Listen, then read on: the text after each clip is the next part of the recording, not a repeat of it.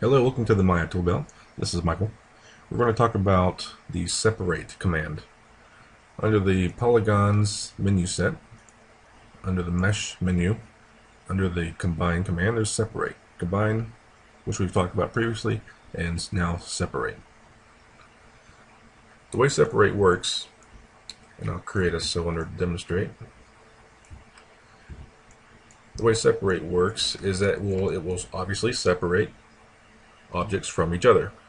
Now, one thing you have to understand is it has to be separated objects physically. I'll demonstrate this by increasing the subdivision's height in this cylinder, so I have this gap here. Now let's say you have this one object you want to pop off the top. I want to select all these faces from the top. I want to separate them from the bottom. I'll go to Mesh, Separate.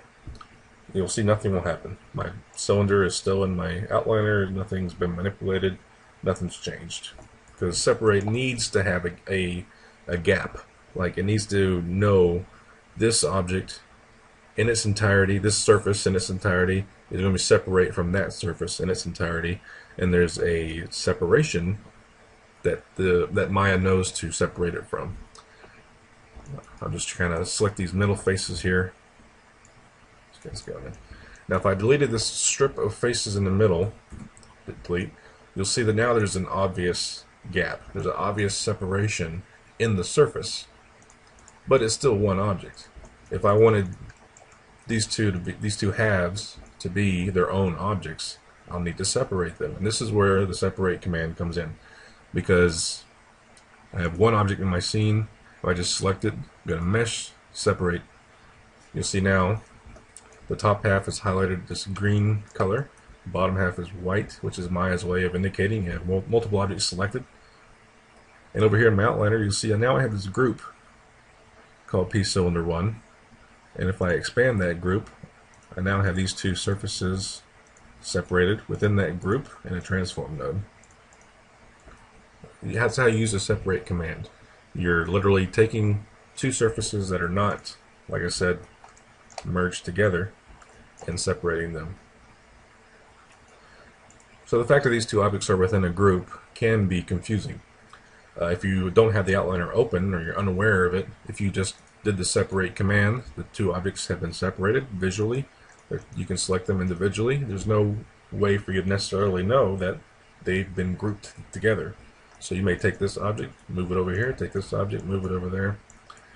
They can be miles apart in your scene doing completely different things within your scene, but yet they're still this grouped together node, and it could cause headaches later down the line. So what I like to do is, after doing a separate, it'll have both objects selected like this. I will just immediately hit Shift P.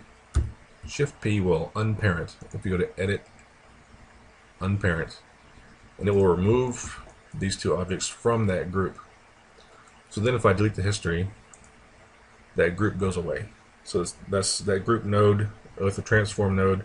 It's just become kind of a trash node. It no longer is serving any purpose. You can delete the history and it'll go away.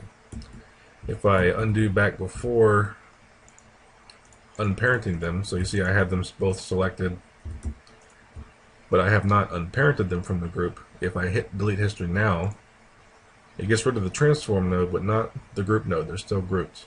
So that's why I tend to hit Shift P, unparent them, and then delete history. And then that gets rid of that group node as well. So that's the separate command. I hope you learned a little bit. I hope you liked this video. Feel free to comment, subscribe. I really appreciate it. If you have any requests for future commands and tools to go over next, definitely let me know. I'll get to them as soon as I can. Thanks for watching.